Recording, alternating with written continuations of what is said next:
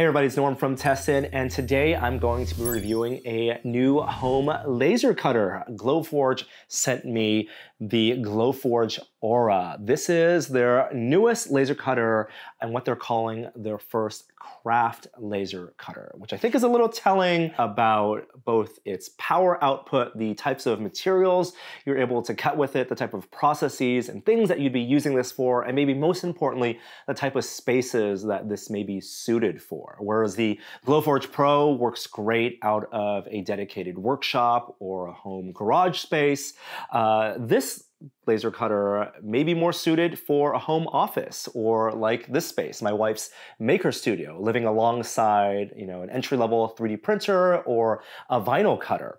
And we're going to dive into its speeds and feeds, how it works. But before we get started, I think it may be a good idea to recap just the state of home laser cutting, which in itself is kind of a mind-boggling thing to say.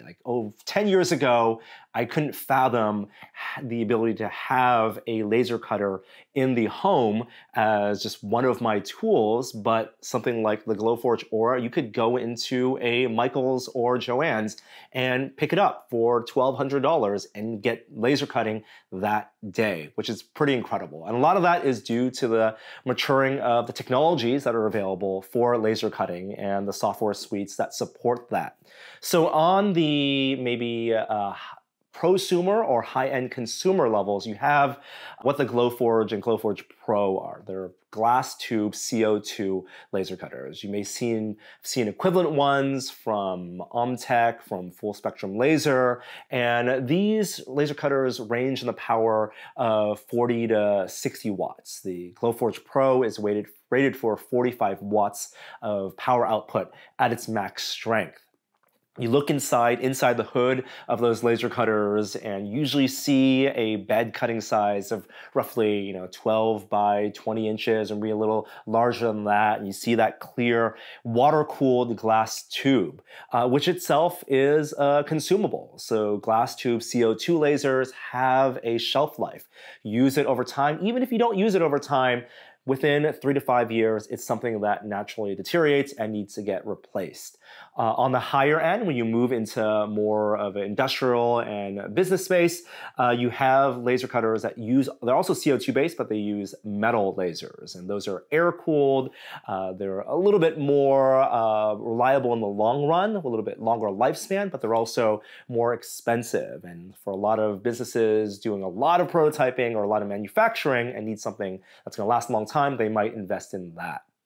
On the flip side of that, on the home laser cutter, the entry-level laser cutter front, there has been this emerging crop in a lot of new products that use diode lasers. These are basically the equivalent of what's in your Blu-ray player. They're taking that blue laser, they're running it through their own custom optics, and you have something in that maybe $1,000 price range. I've seen some go as low as $500 that you can run at home. Now, the power output for those diode-based lasers is going to be much lower. They typically hover in the 10-watt range. I've seen some go up to 20 watts. Some combine two diodes through a mirror and lensing system to double their power output. And the Glowforge Aura is a diode-based laser system with a rated power output of 6 watts. Although Glowforge would tell you that what's perhaps more important than the rated wattage is actually the wattage per square centimeter. The combined output of that diode through that lens and how much brightness, how much power they can get into the precision of that line. Let's look at the anatomy of this laser cutter because it is a desktop machine. It's $1,200. You pick it up at a craft store online or at a Michael's or a Joann's, so they have wide distribution here in the States, and the footprint's actually pretty impressive. It's much smaller in person than I thought, especially compared to the Glowforge and Glowforge Pro. It is about 5 inches tall, 22 inches by 20 inches, and it cuts material that's basically 12 inch by 12 inch exactly. So you think of a vinyl record album. There's a lot of materials that you can buy, whether it's felt, whether it's cardstock, that's exactly cut for 12-inch by 12-inch. And of course, Glowforge will sell you their proof grade materials, whether it's acrylic, wood, leather, veneer, or even their new non-vinyl iron-on that's exactly cut 12 by 12. On the sides here, there is a pass-through system, so I can open up both sides and you can actually fit material that's wider than 12 by 12. So the standard 12 by 20 material that I have for my Glowforge Pro will fit in here. And while it's not unlocked yet, they will, like the pass-through system on their higher end machines, on the Pro machines, be able to align your cut. So you can cut an object at 12 by 12 at a time, slide the material down, it will automatically calibrate and recognize where that cut is, and then continue a cut so you can get much wider objects. But at most 12-inch tall or 12-inch wide, depending on the orientation of the thing you're actually cutting.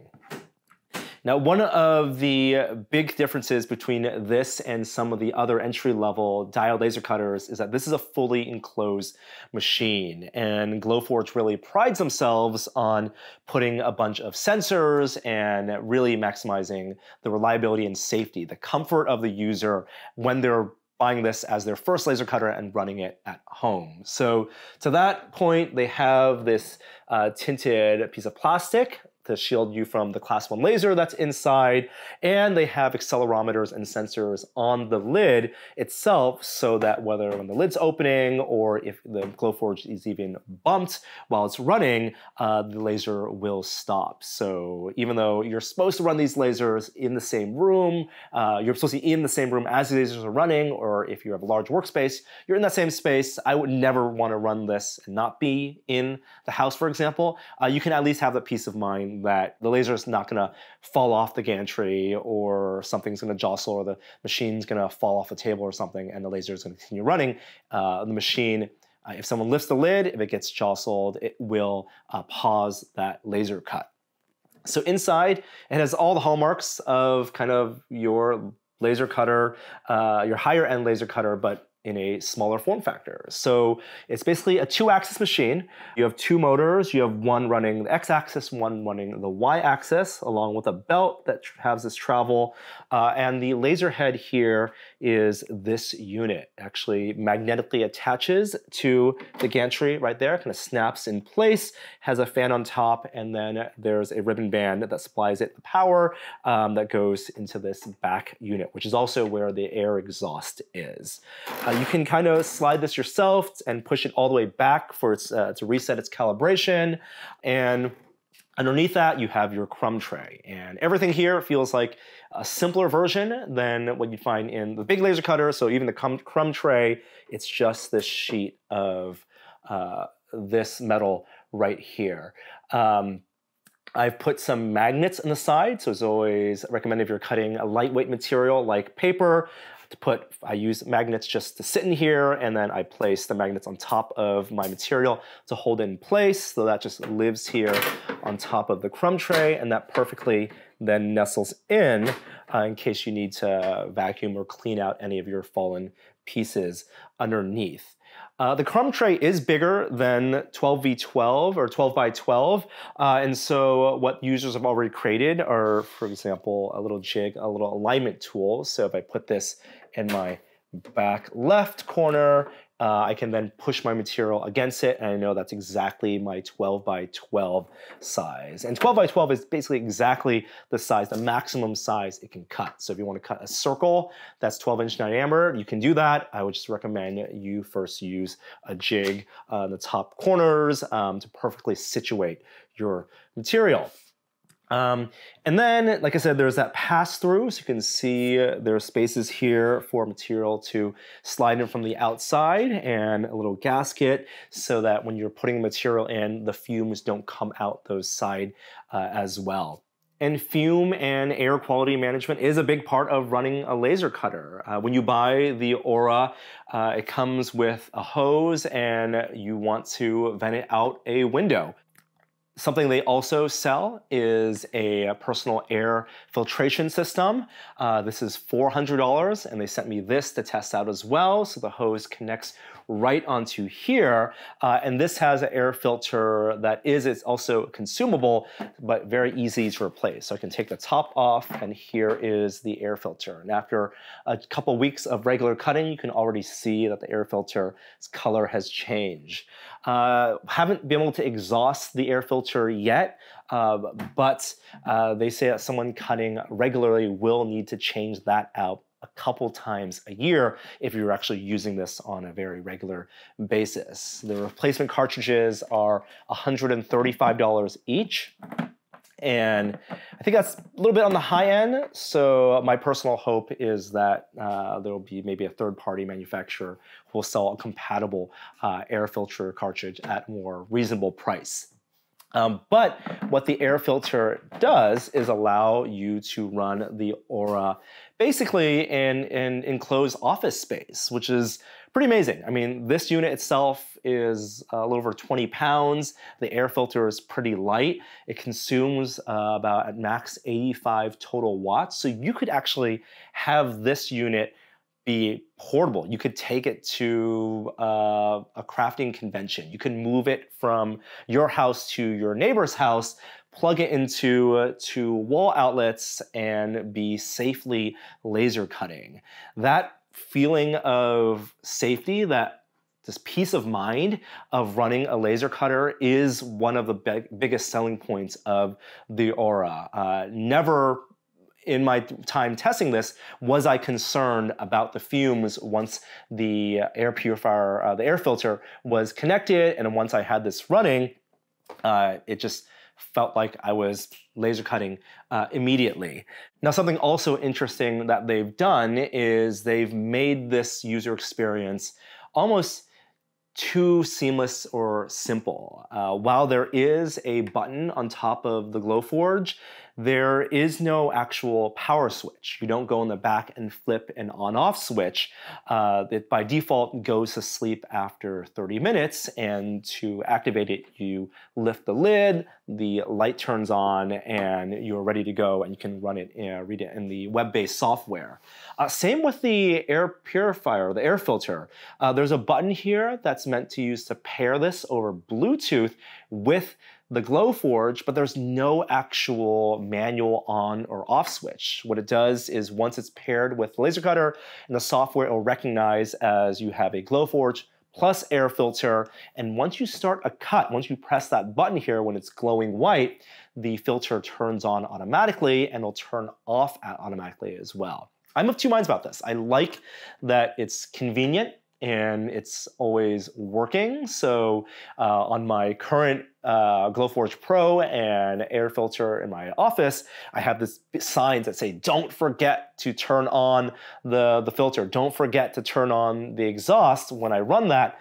Here, I never have to remember that because it always just automatically activates. At the same time, I do wish there was a way to manually turn on the fan in the air filter if I want to run the filtration system for a little bit longer after a cut. Just really get rid of the fumes. And so I wish there was a way I could double tap or triple press this button to manually turn that fan on. Maybe that's something they can do with a firmware update because this is firmware updatable over Wi-Fi as well.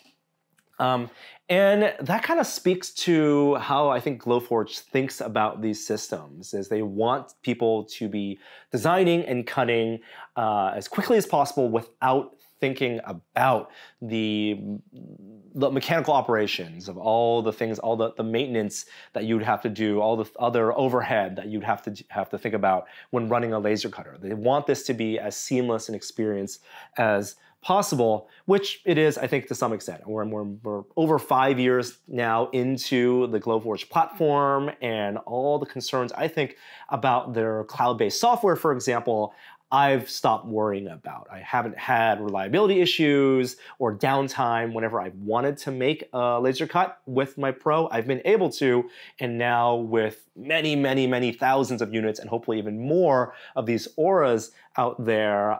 There's a large user base of people, and more people are invested in that platform and the upgrades that they've been able to deliver over time in terms of speed and things like the camera. So there also is a camera here. It's the same 8 megapixel wide angle camera that's in the Glowforge Pro. What that allows is a snapshot preview of the material that you put on. It's also used to recognize the QR code that's on their proof grade material. So if you choose to buy material from them, it should automatically detect the settings. And here's where there's also a big difference between this and the Glowforge Pro or a CO2 laser. The diode lasers have restrictions in terms of what materials it can cut. It can't cut through clear acrylic, for example, because as that diode goes through, clear acrylic actually dissipates through that material and it won't be able to do a full cut. In the same vein, some light-colored translucent acrylics, like light blue acrylics, it will have a difficult time cutting through because it is a blue laser and that blue material absorbs the laser as opposed to letting it cut through. So darker acrylics actually cut faster than something like an orange acrylic. And what that means is that you're more relying on their proof grade settings when you're cutting a variety of different color materials. It's not just one power and speed setting. It works for all types of a material of a certain thickness. I've taken to jotting down notes, going through the presets of proof grade materials and finding what settings are best for red, orange, purple, green, and black, and then making my own custom modifications for that when I'm using my own acrylics.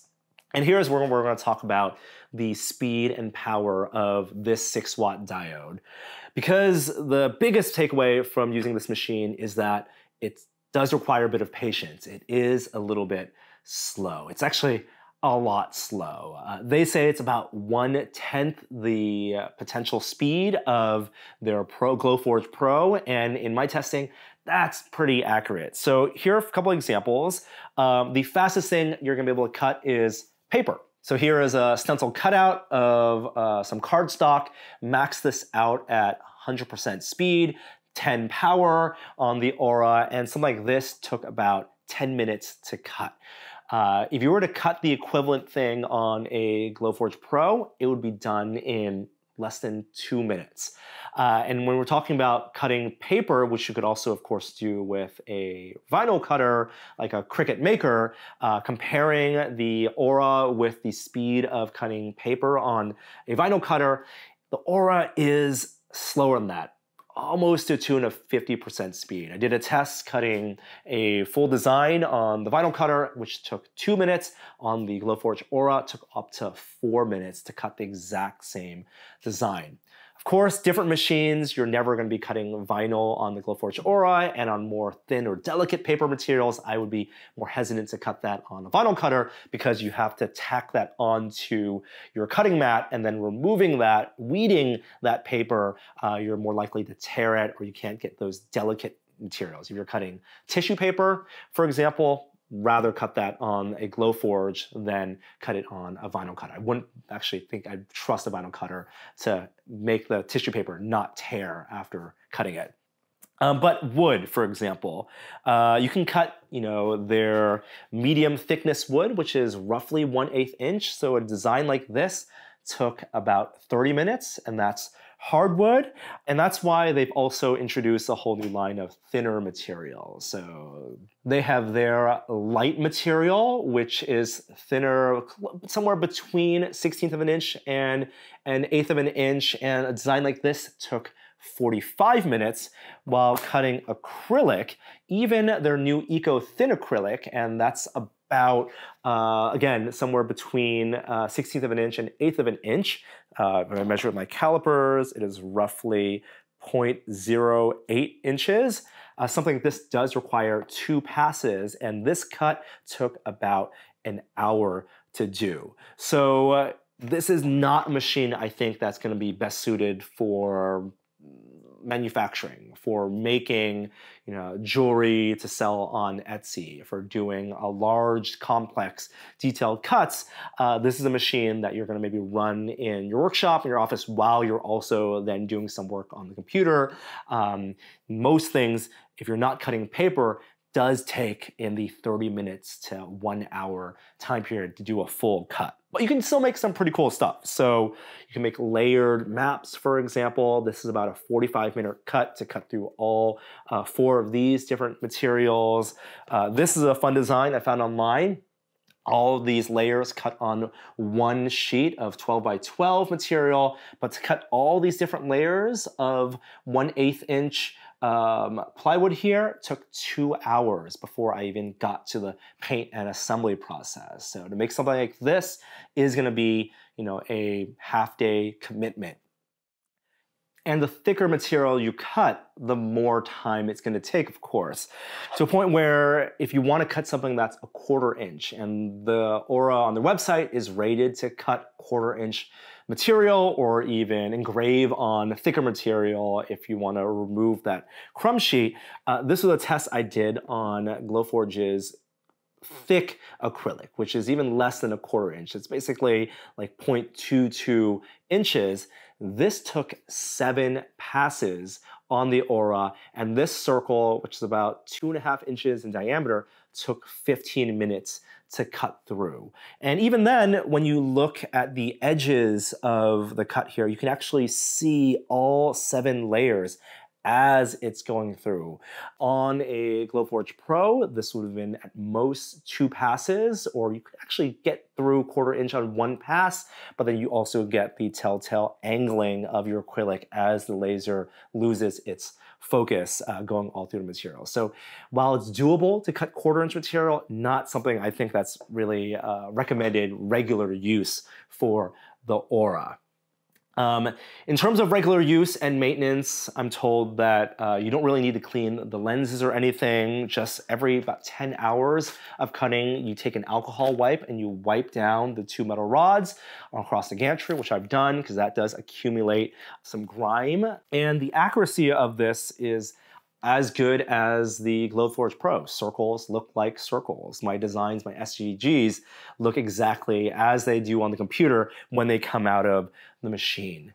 So as an entry-level laser cutter, we're talking about $1,200 for the Aura, $400 more for the air filtration system. You're going to spend a couple $100 a year, maybe replace the filtration cartridges. It's a machine that still feels like a little bit of a luxury. As much as I love my Glowforge Pro, I'm not manufacturing with it. I love having it available when I want to make dioramas, when I want something, when I want to cut some wood or some acrylic or felt. And I feel like for cutting paper, cardstock, felt, the Aura is going to be great for really accenting the type of crafting you're able to do on a regular basis or in the holiday season. Something that is interesting, though, because there's going to be undoubtedly a lot of comparisons between this and a vinyl cutter as an alternative, is that this head feels like it should be replaceable. And there are diode laser cutters out there. I know Xtool makes one that's dual purpose, that has both a diode on its head as well as a blade. So you can use that as a 2-axis cutting machine. I would love to see in the future. I think it'd be worth paying a couple $100 as an upgrade to be able to replace this laser diode head and make this also a plotter or vinyl cutter with a 2-axis blade cutting. Then I'd see a lot more value out of this. Compared to other entry-level laser cutters, even though this is 6 watts, I think it compares pretty nicely with its pass-through, with, again, that feeling of reliability, that peace of mind, that comfort. You know that this has been a well-tested, certified, and full of sensors machine, really, really meant to be as safe as possible. and the growing number of designs out there. Free SVGs that you can find, I'll link to a couple places below where I found these designs, make the potential uses of a laser cutter more viable, even if you're not as skilled in vector design. There's even actually some generative imaging software that Glowforge is introducing, so you can type in command prompts and generate art on the fly. I think for a lot of people considering making a investment in their makerspace, their maker studio like here, and have something between $1,000 and $1,500 to spend, a laser cutter wouldn't top my list right now. I'd still advise investing in a modern, reliable 3D printer. I think you're gonna probably get more mileage and use out of a 3D printer than perhaps a laser cutter. If you want to get into paper cutting and you want to decide between a vinyl cutter and a laser cutter though, that's really where it seems to be a tougher decision. And I think these are still complementary machines. There are things that a vinyl cutter can cut and do that you can't do on a laser cutter, and there are many things that a laser cutter can do that you can't do on a vinyl cutter, and some overlap as well when you're talking about cutting cardstock and thin materials like fabric. It really depends on what you want to do with your crafting, what type of skills you want to develop. And I think that's probably the most important part. The Glowforge Aura, I think it's less about the amount of things that you're gonna be able to make on a regular basis, to decorate your house with, to give to friends, to sell on an online store, and more about helping train your brain to work with vectors, work in a 2D design space so that you can build up those skills, you can build those reps, and have a better understanding of how you can fabricate with this as a complement to other types of fabrication, whether it's 3D printing, whether it's CNCing. The 2D skills that you develop on entry-level laser cutter or an entry-level vinyl cutter are gonna be really valuable. And I think the ease of which you can start making things with a product like this is its biggest selling point. So that's the Glowforge Aura. It's gonna live here in our Maker Studio. I'll be already thinking about how to implement it and integrate it into making holiday presents this year. If you have questions about it, please post in the comments below. I'm Norm from Tested, and I will see you next time. Bye. Hey guys, Adam Savage from Tested here. If you've ever seen the 6-inch ruler in inches and centimeters on my forearm and wanted one of your own, but you didn't want it to be permanent, well, today's your lucky day. You can now buy temporary tattoos of my measuring stick, my measuring forearm, at tested-store.com. Comes like this, goes on in about 30 seconds with a little water. The instructions are on the back. It comes off with rubbing alcohol, and hopefully it warms you up to the idea of permanently attaching a measuring device to your body, because I use mine every single day.